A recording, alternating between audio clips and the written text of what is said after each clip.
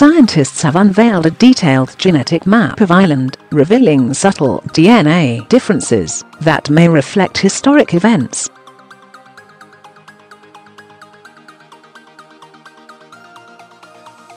In their sample of the Irish population, the researchers identified 10 genetic groupings clusters that roughly mirror ancient boundaries.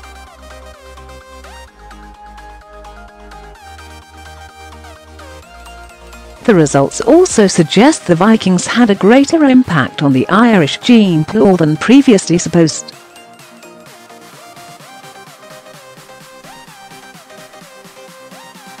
The findings are published in the journal Scientific Reports.A. A team of Irish, British and American researchers analysed data from 194 Irish individuals with 4 generations of ancestry tied to specific regions on the island.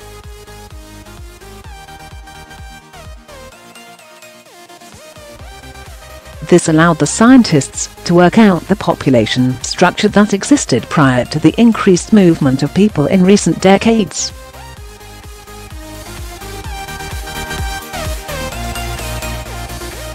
Company author Dr Gianpiero Cavalleri, from the Royal College of Surgeons in Ireland, told BBC News that the differences between the different Irish groups were really subtle.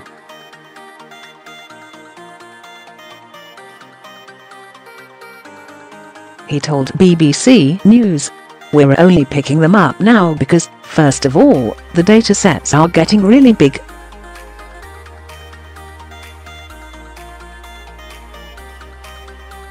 The other reason," he said, "was because of really clever analytical approaches to pick out these very slight differences that generate the clusters."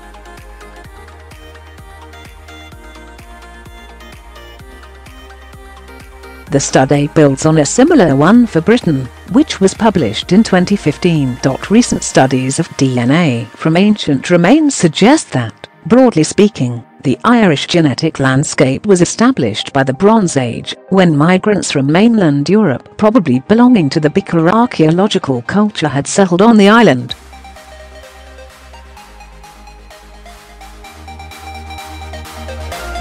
It's possible that these Bronze Age people also spoke Celtic languages, though we cannot know this for sure.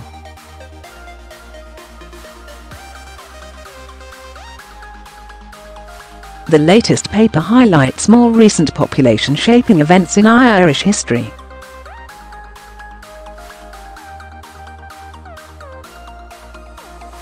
The locations of the 10 clusters identified in the Irish population seem to reflect either the borders of the 4 Irish provinces Ulster, Leinster, Munster and Connacht, or historical kingdoms.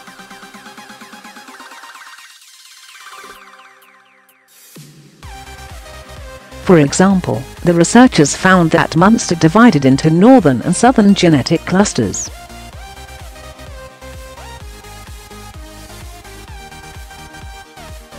These appear to coincide with the boundaries of the Dál Cais and the area.And rival kingdoms established in medieval times.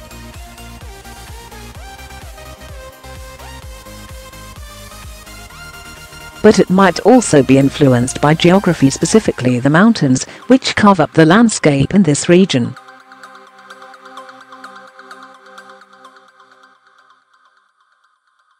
The likelihood is that it's a combination of these things. A little bit of geography combined with wars or rivalry generates kinship in each distinct area.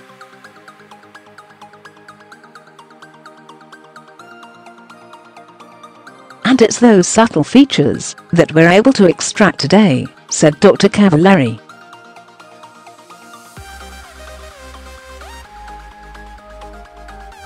Of the 10 clusters, 7 were found to be of Gaelic Irish origin and 3 of mixed Irish and British ancestry.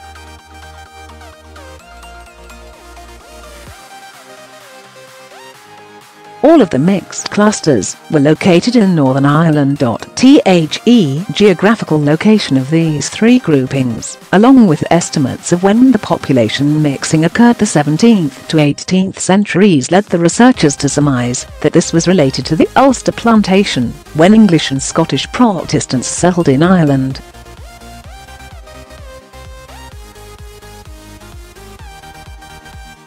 The detection of Norwegian-like ancestry in Irish samples probably reflects migrations during the Viking era.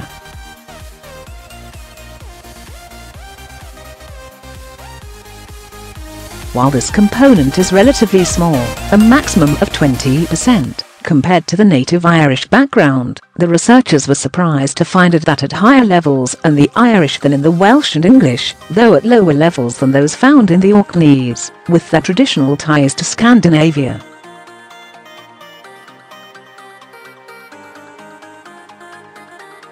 However, Dr Cavalleri said it was possible the high levels of Norwegian ancestry in the Irish might be confounded if substantial amounts of Irish DNA had found its way to Norway over time.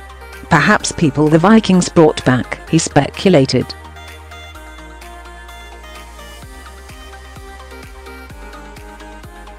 This could have the effect of reducing genetic differences between the two populations and making it seem as if the amount of Viking ancestry in Ireland is greater than it is.